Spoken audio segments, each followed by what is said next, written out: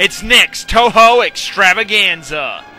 Okay, so I decided to review all of these separately so I could bitch about them individually, and to get my view count out, but mostly the bitching thing. I gotta say, I think this is one of the worst films I've ever seen. It starts off with the twin fairies being bothered by a bunch of starfish of death. They get some kids to help stop the evil. I guess the parents are just okay with this, and go find a magical underwater pyramid.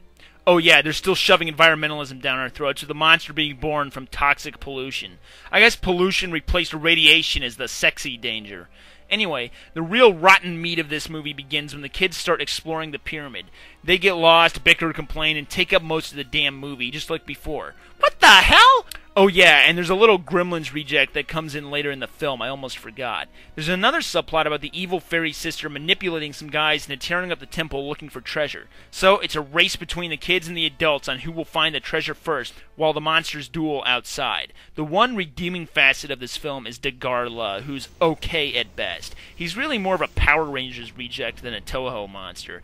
I even heard a rumor he was recycled from an old Space Godzilla costume. It is kinda cool to see Mothra change into her different forms, from General Mothra to Rainbow Mothra to Aqua Mothra, but they aren't anything special. Oh, and there's some cheesy Power of Friendship theme at the end.